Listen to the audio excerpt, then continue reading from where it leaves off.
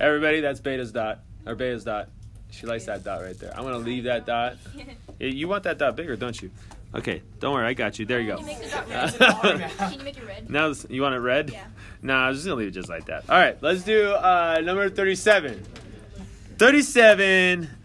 Now we have to find theta. We have to find theta. Secant. You guys got this? Theta.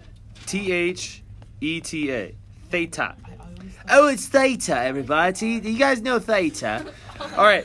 Now I'm gonna say it's 2/1 because that kind of helps me. Do you guys know what the top of secant is? It's the hypotenuse. Hypotenuse over what? Ooh, adj. That's right. Hype over adj. Okay, and then so this is A. We're just working on A. Ignore the B for now. We have to find the degrees for that dude. Oh snap! So if we had, I just see that blue comma. wait, that blue comma right there. I'll give him a buddy. There you go. Okay. So now it's a hypotenuse over adjacent. Is there a way to find the other side? Pythagoras. Yes, Pythagoras. 2 squared equals 1 squared plus 1 squared. No. Oh, dang it. I mean, x squared. Okay, so that's not right. It's not 1. Okay, this is 4. This equals 1, and this is x squared. X squared equals 3. So what is x equal? Root 3.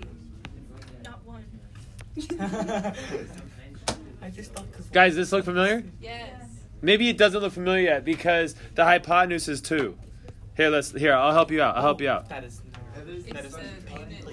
This would be divide this by 2. What do you get? 1. Divide this by 2. What do you get? Red 3 over 2. Divide this by 2. What do you get? 1/2. Do you guys know that? If you went like this in our unit circle and like you had some like cool circle going on, that's an ugly circle. Shut up, it's your face. Okay, what is this angle right here? Yeah, that's the 60-degree angle, isn't it? Isn't it? Yes. Yes. So, for all these guys, you should recognize all these numbers. They are in the unit circle. So you just have to find those numbers in your unit circle and you got it.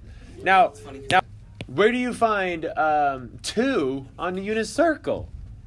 It's nowhere, right? It's nowhere. But think about this. Secant is the reciprocal of who?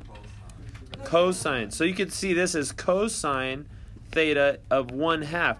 Now, what 2 angles, there's 2 of them, what 2 angles will give you a positive 1/2 for the x?